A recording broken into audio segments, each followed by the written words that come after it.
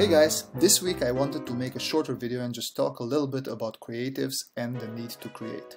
Designers, illustrators, musicians, all creators are driven to create something totally new, to improve something existing, or to take something and build on top of it.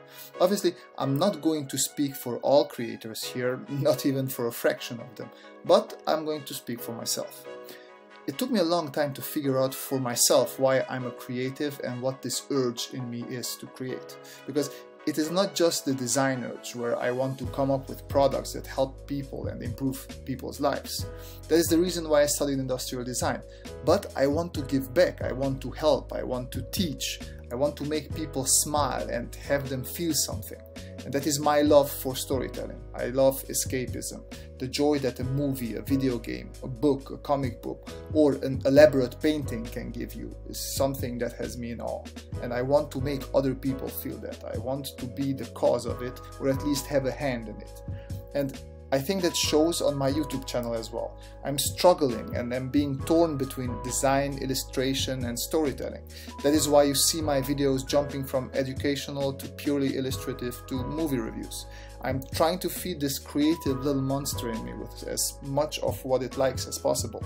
But this also segues me back to last week's video quite neatly, because sometimes you have to take risks if you truly want to follow your creative urge and do your own thing. And that means you have to be open to failure. You have to say, I'm going to try this path where I'm going to do my own thing and let's see what happens. I'm not saying everyone has to quit their job and embark on a journey of self-discovery in the creative fields. That is exactly what I did, and it is incredibly exciting and scary as hell at the same time.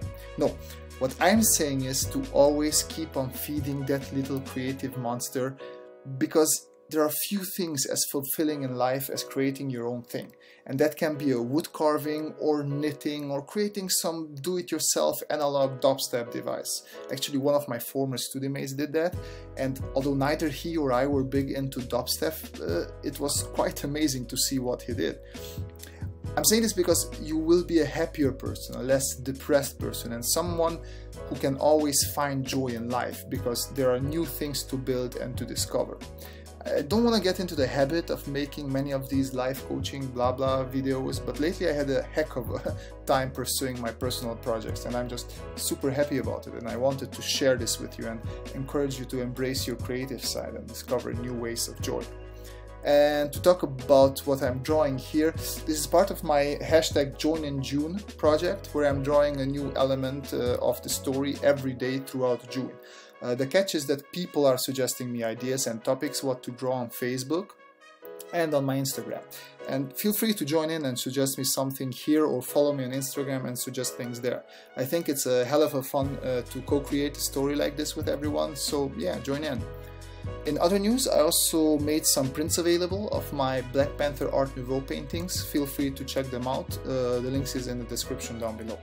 And as always, leave a comment in the comment section and hit that like button, and consider subscribing if you like this video.